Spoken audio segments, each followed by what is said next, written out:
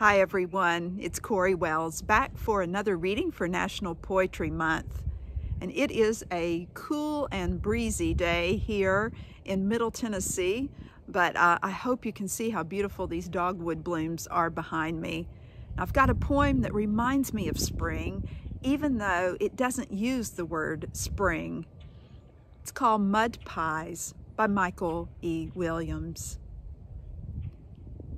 The rain overflowed the half-clogged gutter, mingled with dirt, making puddles the color of coffee, softened with evaporated milk. We pilfered my mother's pans, barreled through the sopping yard to shove our hands into the brown pudding of the first and last ingredients of our lives.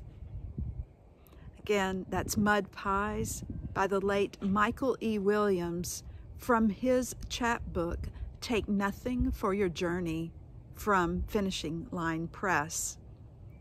And if you'd like to use this poem for your own thoughts or writing prompt today, I would say start with an event in nature, something related to weather or a natural observance that you've made.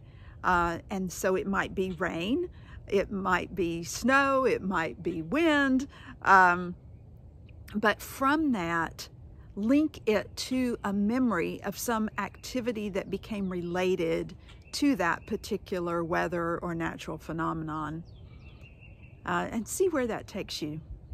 I look forward to being back with you tomorrow. You all have a good rest of the day. Be well. Bye.